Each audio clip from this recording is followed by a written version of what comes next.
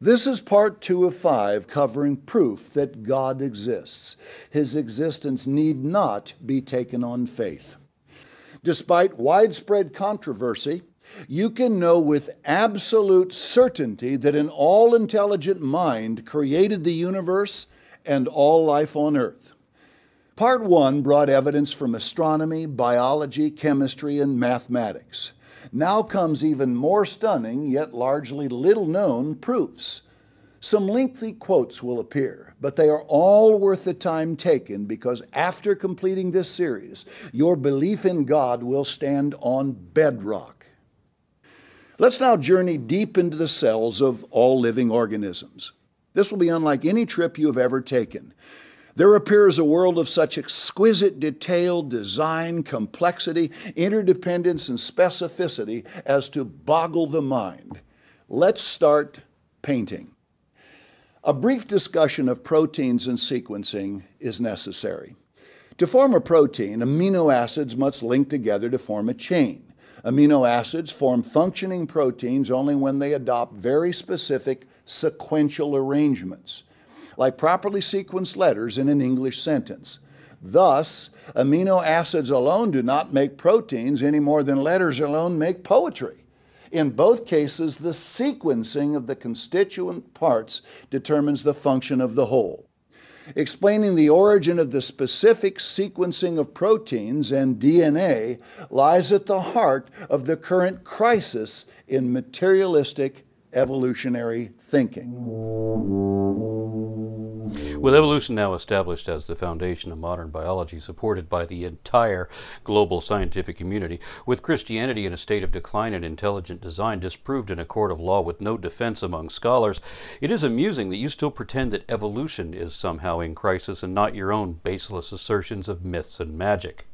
In each of these videos so far, I've cited prominent scientists specializing in each of the relevant fields who directly refuted the claims you were making. Since you're now citing Stephen Meyer of the creationist propaganda mill known as the Discovery Institute, then my counter citation will be Dr. P.Z. Myers. He's a professor of developmental biology who has repeatedly disproved the claims made by Stephen Meyer as well as those of other Discovery Institute fellows, not just in the peer-reviewed literature, but also as a matter of public spectacle. I happened to see this presentation live, so it stuck in my memory. PZ confirmed that the human genome has only 20,000 genes amongst 3 billion base pairs in total. We have much fewer genes than many simple life forms, including roundworms and rice. He said that only 1.5% of our genome is coding DNA, while another 3% is regulatory. If we include all other categories of functional DNA, including ribosomal, transfer, and microRNA genes, it still only amounts to 5% of the total genome. He then explained how another 10% is essentially random gibberish created by a buggy enzymatic process, another indication of unintelligent design. 21% of the genome is parasitic viral copies, and 13% is just copies of copies. 8% of the genome is made by endogenous retroviruses. And remember, that's when a virus inserts its DNA into a gamete cell, which is then inherited by all the descendants of that organism. Remember also that Stephen Meyer of the Discovery Institute said that the human genome did not have any preponderance of junk. Instead, he said it was dominated by functional DNA. But the fact is that only 5% of our genome is functional DNA. 10% is structural DNA, and 45% is known to be useless parasitic DNA. The remaining 40% PZ described as job security for molecular biologists because it isn't all yet understood. But he added that some of that is already known to be pseudogenes. Dysfunctional garbage that are like defunct genes, just what you'd expect of unintended blind design. Science works by making testable and potentially falsifiable hypotheses, meaning that there has to be some way to tell if the postulation is wrong. You can never make sure that you've got everything exactly right, and even if you are right, there's still maybe some degree of error somewhere. If you think you've got the absolute proof of the absolute truth, then you're probably wrong unless you really know what you're talking about. You can't always prove it right, or can't always prove it completely right, but you can always prove it wrong in whole or in part. You have to devise a falsifiable hypothesis because the goal of science is to improve understanding, and the only way to do that is to seek out the flaws in your current perception and correct them. You can't do that if you refuse to admit that you even could be wrong. So you make a hypothesis. If the postulation is true, then we should expect that certain associated or dependent possibilities should be true also. But if this is true, then this other possibility should not be true, because that would be inconsistent. And once you have your hypothesis and some way to possibly disprove it, then you devise an experiment to test it. And this is where evolution has never failed, and where creationism has never succeeded. It has always failed every time. Now, if you're testing for an imperceptible, undetectable God who might be arbitrarily monkeying with the physics in order to fool you to remain hidden, that is an unfalsifiable and therefore useless hypothesis. If it's not indicated by any indicative evidence either, then you've already failed before you've begun. So William Dembski of the Discovery Institute made the mistake of proposing a falsifiable hypothesis. He said that on an evolutionary view, we expect a lot of useless DNA. If, on the other hand, organisms are designed, we expect DNA as much as possible to exhibit function. P.Z. Myers had clearly shown that the first prediction was correct and the latter was not, thus disproving creationism. With no intelligent designer evidently involved, natural selection weeds out detrimental mutations and selects for beneficial mutations, but the neutral ones, having neither cost nor ill effect, may freely accumulate as junk. PZ and other scientists also commented that vast sections of DNA had been removed from test animals without any apparent effect. This proves that Stephen Meyer and the other creationists at the Discovery Institute are as wrong as it is possible to be. Proteins must appear in exact sequences to cause specific chemical reactions or build specific structures within the cells. This action is called specificity. It is because of specificity that proteins cannot substitute for one another. They are as different in purpose as an axe, drill, hammer, or screwdriver. There are plenty of cases where multiple enzymes do overlap in function, where two proteins share the same function. For example, there are 3 alkaline phosphatases in humans, each expressed in varying amounts at different tissues at different times. They all do essentially the same job at different rates or specificities. Also, many genes exist in multiple copies, called paralogous genes. There are also cases where a single enzyme is multifunctional, meaning that one protein has 2 or more functions. For example, the human immunodeficiency virus is a tiny little protein called VPR that does at least 4 jobs during the virus life cycle. So they can be substituted. You can even take Hox genes from mice and put them into fruit flies, and they do the correct job in the fruit fly. This is another example of common ancestry rather than a common designer. Let's summarize the enormous difficulty of believing DNA happened by chance. The complexity and intricacy of the DNA molecule, combined with the staggering amount of chemically coded information it contains, speaks unerringly to the fact that this supermolecule simply could not have happened by blind chance. It is not possible for a code of any kind to arise by chance or accident. A code is the work of an intelligent mind. Even the cleverest dog or chimpanzee could not work out a code of any kind. It is obvious then that chance cannot do it.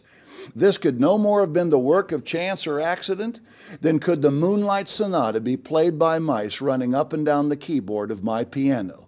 Codes do not arise from chaos. But we're not talking about chaos, are we? At least not chaos as you would imagine it. We're talking about properties of emergent complexity arising from an inherently ordered system. We'll talk more about emergence in a later video. For the moment, I'll call your attention to Benoit Mandelbrot, inventor of the fractal. He said that infinite complexity can spring from a system that is based on a few simple rules. Remember what I said in a previous video, that most of the time whenever creation scientists have actual degrees, they tend to comment on fields that are unrelated to their training? For example, your source, E.H. Andrews, is an engineer, like Mandelbrot. But we're talking about genetics, aren't we? I'm not a geneticist either, but I do know a couple, including my friend Concordance, who is a regular co-host on the Magic Sandwich Show podcast. He and I argue that DNA is not a code in the sense that you're using, where words or letters are only symbols substituted to mean something else. The letters in DNA aren't actual letters, they're abbreviations of the chemical components. So DNA is more like a computer code, where we're not substituting symbols conveying a message to be interpreted by someone else. These aren't just the coded commands either. These are the physical components that actually do stuff. DNA is a material, 3-dimensional molecule causing chemical reactions. So it isn't like any code ever produced by any known intelligence. It's not the only autocatalytic self-replicating molecule either. There are others, including RNA. And this gets to your contention about DNA originating by chance.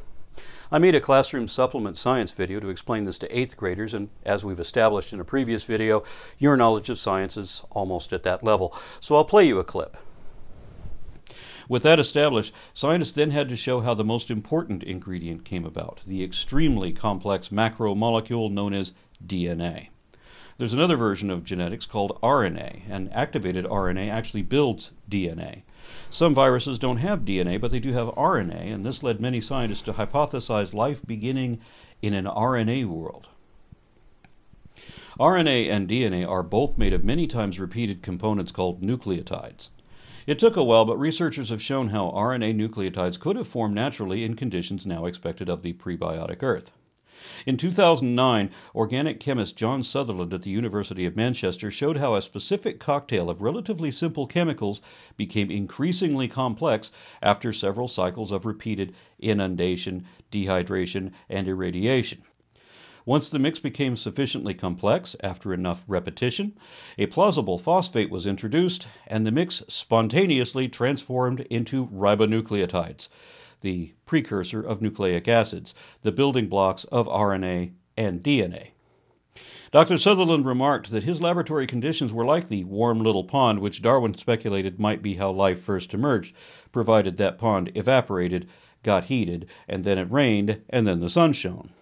Interestingly, the pathway from simple chemistry to complex chemistry to basic biology involves multiple mediums, repeatedly heating and cooling, dousing and drying. This is generally expected to be in solution, optimally near underwater geothermal vents or in volcanic pools near a shoreline. Other scientists had already shown that by dripping solutions of amino acids or RNA nucleotides onto a particular type of clay, it produced polymers. Nucleotide precursors spontaneously assembled into RNA strands, even without the help of enzymes or ribosomes. Another team of researchers at Harvard showed how RNA could even duplicate itself without the normally necessary enzyme.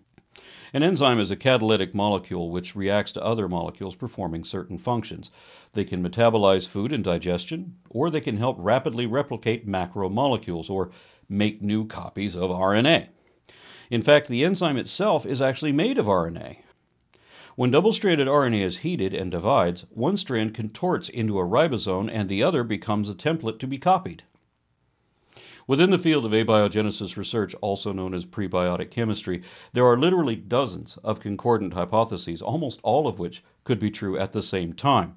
Scientists have even composed protocells with some degree of metabolic processes, something similar to the hypothesized hypercycle. So it seems like the whole hypothesis has already been substantiated, but not quite yet. What we have established so far is that yes, all of this really can happen by accident, or as you would put it, by chance. Now another source. Atheist Richard Dawkins has admitted the more statistically improbable a thing is, the less we can believe it just happened by blind chance. Superficially, the obvious alternative to chance is an intelligent designer. The source book later states, that is the very point the theist is stressing. An intelligent designer is demanded by the available evidence. Finally, you've cited a creationist with an actual degree relevant to the subject he's talking about. Bert Thompson has a Bachelor of Science in Biology and a doctorate in microbiology. Too bad he's an apologist, which means that he has to suspend what he knows about science to defend his interpretation of Scripture regardless. Well, he's not an apologist anymore. He was the director of Apologetics Press until he was fired amid multiple accusations of sexual misconduct with young boys. But that's not why he's wrong. He's wrong for the same reason you are, because the argument from incredulity is a logical fallacy. It is not evidence of anything but your own lack of logic. As I understand it, evidence is a body of verifiably accurate facts which are positively indicative of or exclusively concordant with only one available option over any other. And there is not even one fact which meets any of those criteria in support of a God. Remember what Dawkins said, that an intelligent designer was only superficially the most obvious option.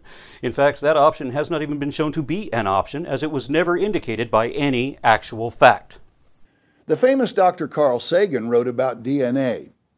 The information content of a simple cell has been estimated as around 10 to the 12th power, or 1 trillion bits. He put this number into perspective. That if one were to count every letter of every word of every book in the world's largest library, over 10 million volumes, the final tally would be approximately 1 trillion letters. Thus, a single cell contains the equivalent information content of more than 10 million volumes. No disrespect to the venerable Carl Sagan, but this article was written for the Encyclopedia Britannica way back in 1974, a quarter century before the first genome had been completely mapped. Whatever his source then, it was even older than that and obviously outdated. It needs to be updated. And again, I'd rather not hear about genetics from an astronomer, even a great astronomer. So let's hear from someone who studies genetics. Hi, my name's Crystal. I graduated from Texas A&M University with a degree in agricultural leadership and development with emphasis in genetics and biochemistry. I also researched in several labs on campus in genetics. And today I'm going to talk about some very interesting facts about genetics that you probably don't know.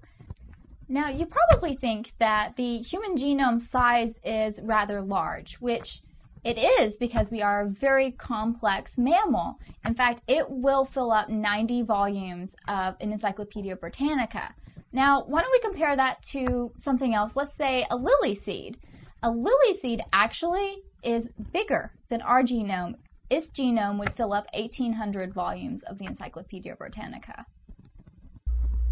Now, we normally think that the human genome is this huge, vast information. But actually, if we converted it into binary code, the human genome is just slightly larger than that of the storage capacity of a CD-ROM. As a matter of fact, Windows XP is twice as large as our human genome. So the human genome actually requires 750 megabytes of storage, whereas Windows XP would require 1,500 megabytes of storage. So as you can see, Windows XP actually requires twice the storage as the human genome. In computer terms, the human genome is stored in 6-bit combinations of information. The PlayStation 3 is 128 bits. Nothing works unless everything works at the same time. DNA could not have gradually come into existence. Special creation is required for DNA to exist. By special creation, you're talking about a creative miracle.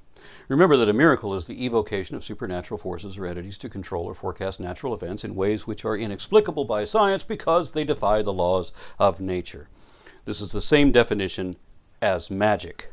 So you are literally saying that it had to be poofed out of nothing by magic. Magical miracles or miraculous magic are never required for anything in reality. As we've already seen, DNA is created by RNA, and RNA really can spontaneously create itself given the right sequence of normal, natural, prior conditions. Now, this is all new information. 10 years ago, we didn't know this, and special creation wasn't required then either, because there is never a point where scientists can just throw up their hands and say, I don't know how it works, so it must be magic. And if they had said that back then, they would have been wrong today. And if they say it today, they'll be wrong 10 years from now. So you can't do it. And the only way to know what you know is to test what you think you know and make sure it works. Do you know it, or do you only believe that you do? So all hypotheses have to be testable. That means they necessarily have to be natural, because you can't test the supernatural. I mean, if it were real, you could. The things you see on Star Trek or Star Wars, Lord of the Rings, and so on, people would be able to do that in real life too. And then you would be able to test the supernatural with reliable results. But since we can only do that in fictional fantasies, then here in the real world we have to limit hypotheses to things that are indicated by actual factual evidence that we can test. In which case, evolution has survived every test applied by the greatest minds of our time, while creationism can't survive any scrutiny at all.